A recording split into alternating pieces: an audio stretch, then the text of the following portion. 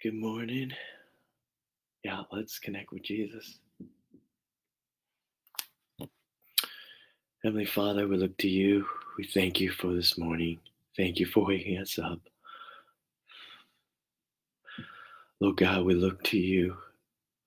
Lord God, we need you every day, Lord. We pray that you would forgive us and cleanse us for any sins against you, Lord God, in ways that we've not loved you, one another. Empower us, Lord God. Fill us with your Holy Spirit that will guide us into your truth. Help us to not just know it, but to take it into our hearts and to live by your truth and let that truth set us free. Thank you, Lord. We look to you. We pray for your guidance today. Help us to follow you into life. In Jesus' name we pray. Amen. Amen. Well, we are now in John chapter 11, and we'll be reading from verse 28 through 37. 28 to 37. I'll be reading from the NIV version, but you're more than welcome to read from any other version. And the question we want to ask ourselves on the first reading is, what does this passage tell us about God? What does this passage tell us about God? So I'll read it first, and then we'll reflect a little bit.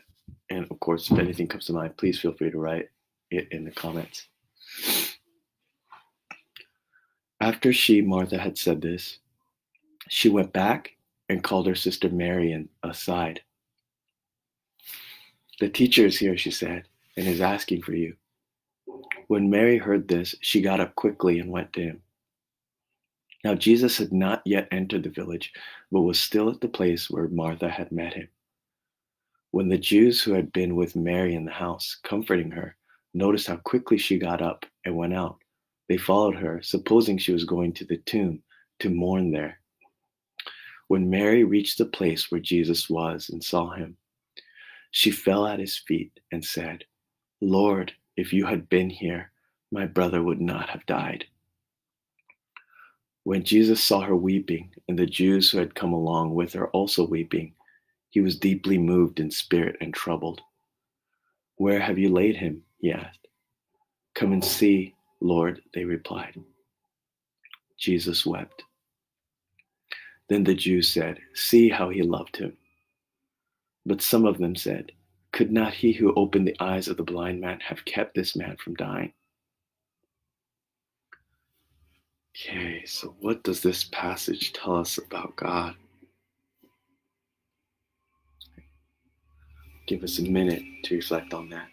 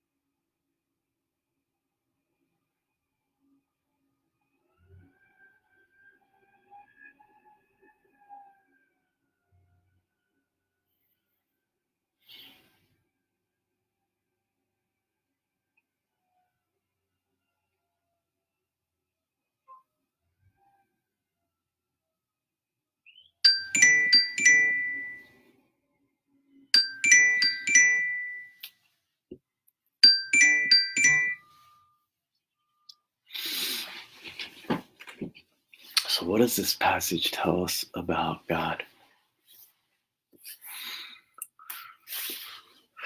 What I see here,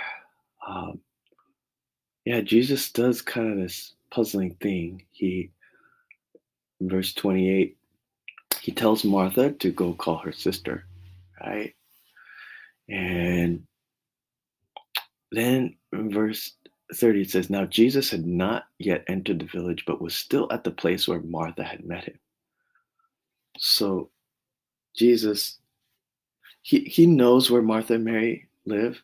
Uh, Martha had gone out to meet him, but for some reason, he sends, instead of going to Martha and Mary's house, which would seem to make sense, he is once again he hangs back. He stays where he is and has basically has Mary come out to him. Yeah, I don't fully know why he does that, but again, there is this waiting where he hangs back, um,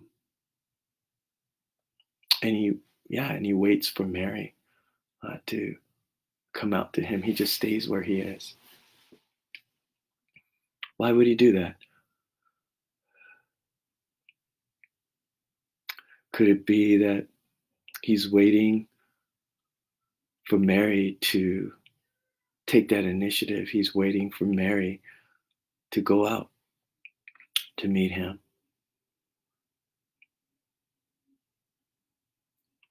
Yeah, not. I mean, I guess he could have gone to her, but maybe in this way he would have imposed if he did that. Um, but there's something about him waiting that he wants us to initiate. He knows all that's going on. He calls for us, um, but he doesn't like take us and drag us out, or just bust in on us.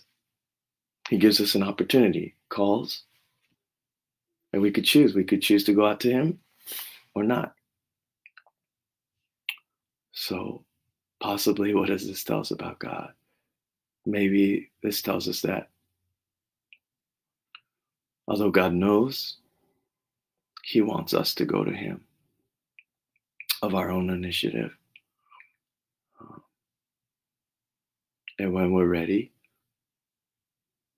but he wants us to go to him. What else do I see about God in this passage? I see Mary comes down, and when Mary does come out to Jesus, and when Jesus sees her weeping and sees everyone else weeping, it says that he was deeply moved in spirit and troubled. This I mean, just from surface value, we see that God has compassion. God has empathy.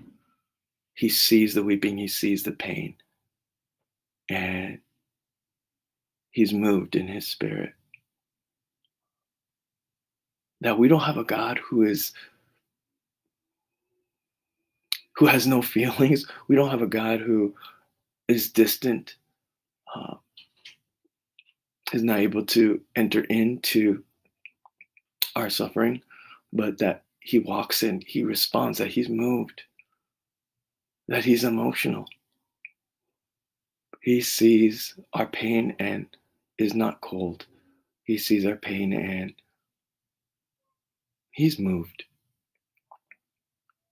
There's also an interpretation that it says he was deeply moved in spirit and he was troubled. Why was he troubled?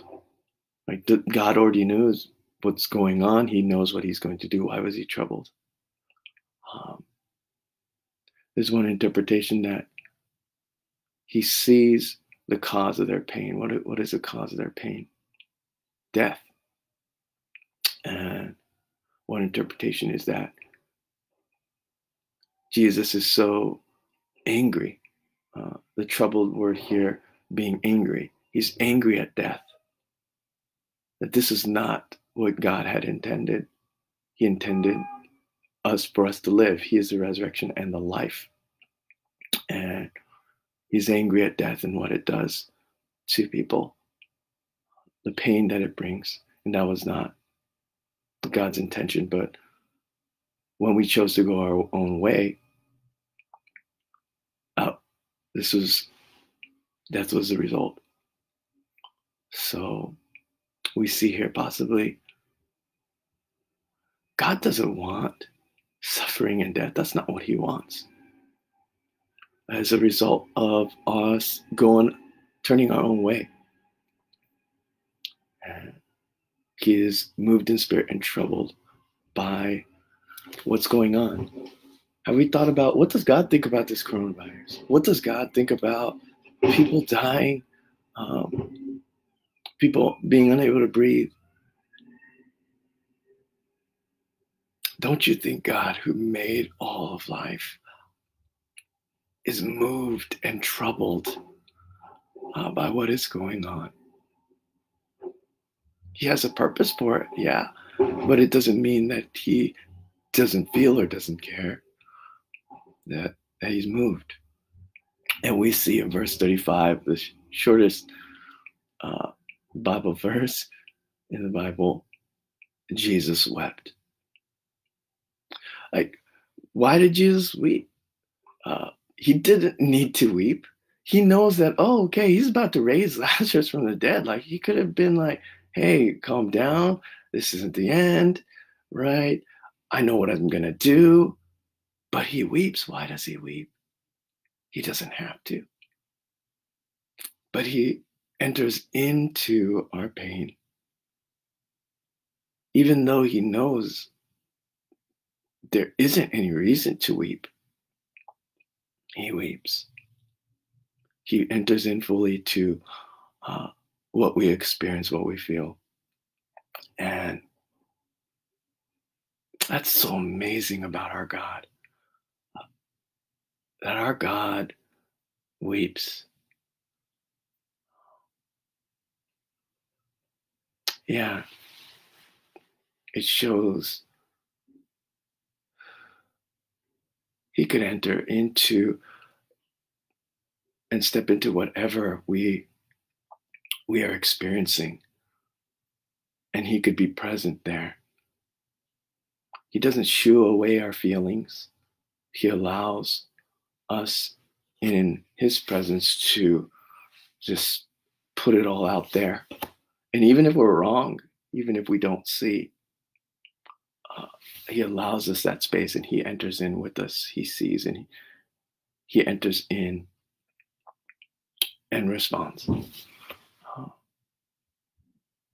understands, and weeps with us.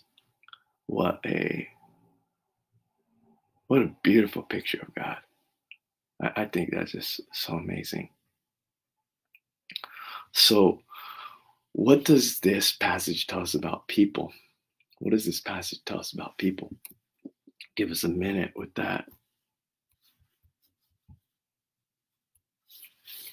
And if anything comes to mind, please feel free to write it in the comments. What does this passage tell us about people?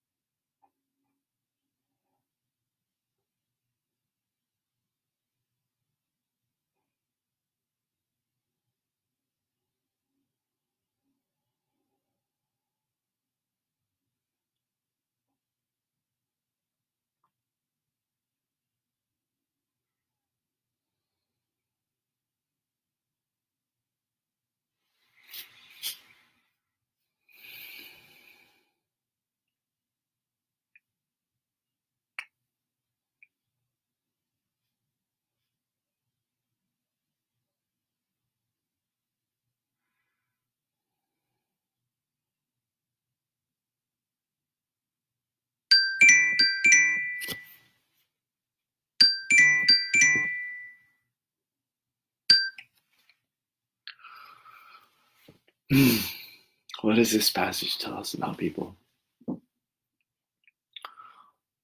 One, I see it's so interesting to compare Mary and Martha. They're so different.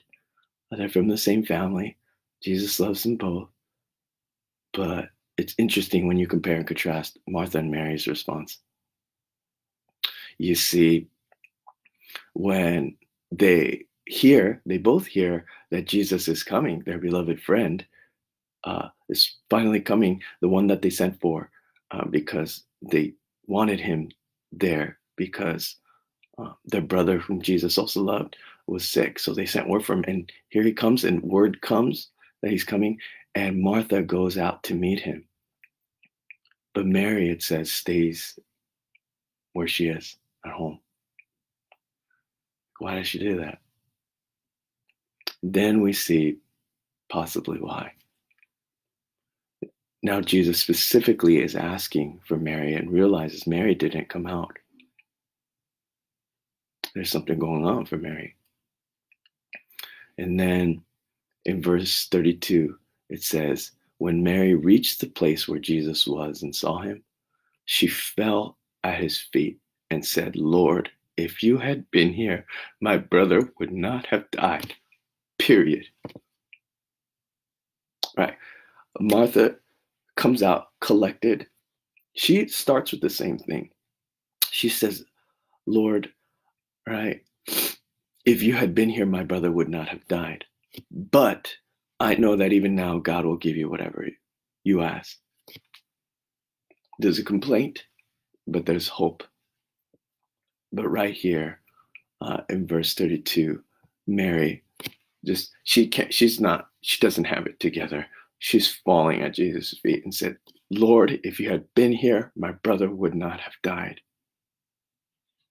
It is an accusation. It is pain. It is a question that lingers right there. And yeah, what does that tell us about people? We respond to tragedy in different ways. There's no right response. And I see that things that happen, they can hurt us, and obviously, and we could become bitter at God. We could become angry at God. Who else who's been through stuff? We say, God, where are you? God, why didn't you answer my prayer? Right? God, why didn't you come earlier? Why did this have to happen? What does that tell us about people? We're limited. And we get angry at God. And we have questions. We don't understand why certain things happen. But I think it's so beautiful that Jesus could have rebuked her right here. It says, hey, look, there's a purpose for that. I'm going to raise your brothers. He doesn't say any of that. Do you notice? Yeah, he doesn't rebuke her. He allows her space to grieve. This is lament. And this is something we have lost as Americans. We like the Jesus who brings victory. We like the Jesus who, right, is about winning. But what if we've lost? What if there's death? What if we're disappointed? That we as people, we have the freedom to be able to lament. Lament is an old word, but it's not just coming to God with praise, or Martha does with hope. But sometimes we are in such pain. We come to God with our complaints, with our pain. And that's it. And we don't know where questions hang. To Jesus, that's okay. There is space for that. Jesus weeps with us before we have the answers. That's something that we need to be able to enter into, and we can enter into, that Jesus gives us permission to enter into. That when we go out to Jesus, like we mentioned before, yes, he wants us to go out to him, but we don't have to be put together when we go out to him. We could just collapse at his feet and just be raw with Jesus. Some of us need to do that. Some of us will not have the breakthrough uh, unless we do that. Because if we wait for us to be all together, like, are we ever going to go to Jesus? Are we ever going to be put together enough? And we might not have the answers, but we still need to go to Jesus. And as a friend once taught me, it is better to be angry with Jesus than to be angry apart from Jesus. Let's enter into his presence and bring our lament before him and know that, yeah, we don't have a God who will only have us come to him if we're going to praise him, and only wants us to come to him if we have good news.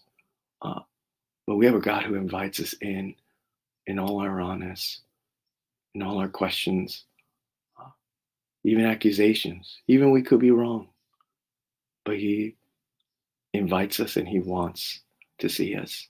He wants to interact with us and be with us in that. And in due time, take us through that. Yeah. So, third question is, who can we share this with? Yeah. Who can we share this with? Yeah, as you see, people will mock us, right? But that doesn't matter. Jesus is not veered off course of that. People may not understand, and that's okay. But we go to Jesus anyways, right? And there's people who are haters who don't understand. Let them say what they're going to say, but we're going to go to Jesus. So, who can we share this with? Who needs this encouragement, this word? Maybe who needs for you to just be there to listen and to weep with them, be present to their pain. I've learned so much from being in this community on the East Side, from my working class Latino brothers and sisters. Man, they have taught me the ministry of presence. They have taught me how to be present to people in their pain. And they have been present for me in my pain. Where those of us, I'm coming from a middle class background, maybe we want to be more put together. That's so awkward. That's so hard for us. But for folks who have experienced depression and pain, like, they don't have that option always. So they know how to be present in pain and to receive from the Lord in that. So, yeah, who could we share this with? Who could we be with? Be present to. And yeah, let me pray for us. Well, oh my. I moved right to the fourth question. The third question is, how does God want us to obey this word? So I'll give us a minute on that. How does God want us to obey this word?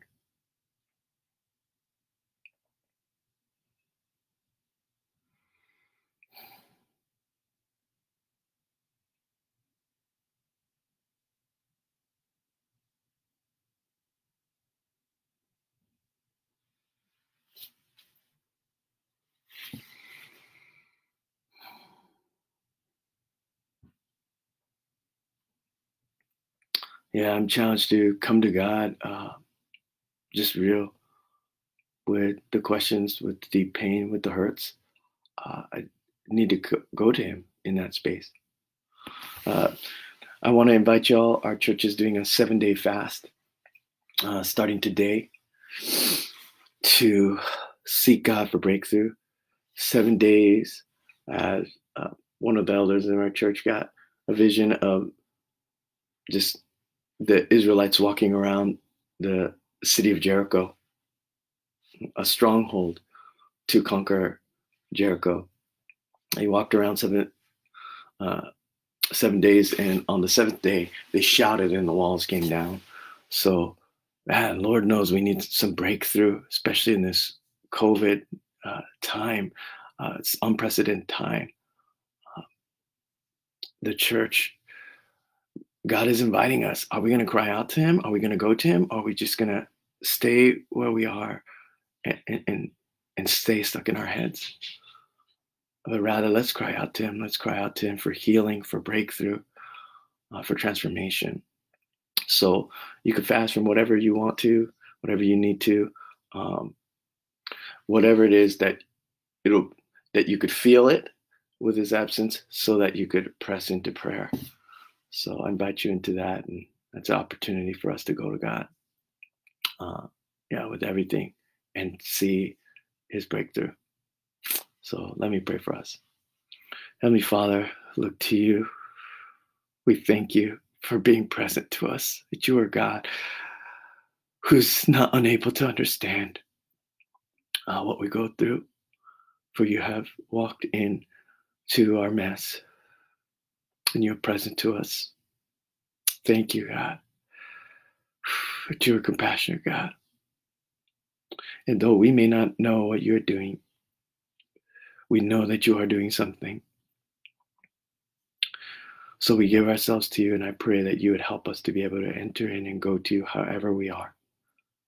Not waiting for ourselves to be put together, but go to you however we are. And in your presence, find life, find healing. Thank you, Lord. We pray all these things in Jesus' name. Amen. God bless you all. Take care.